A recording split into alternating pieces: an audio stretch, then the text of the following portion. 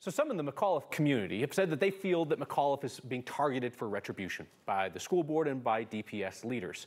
Teachers and community members are going to hold a public rally tomorrow. They say that they think that the outgoing school board may try to punish McAuliffe on their way out the door.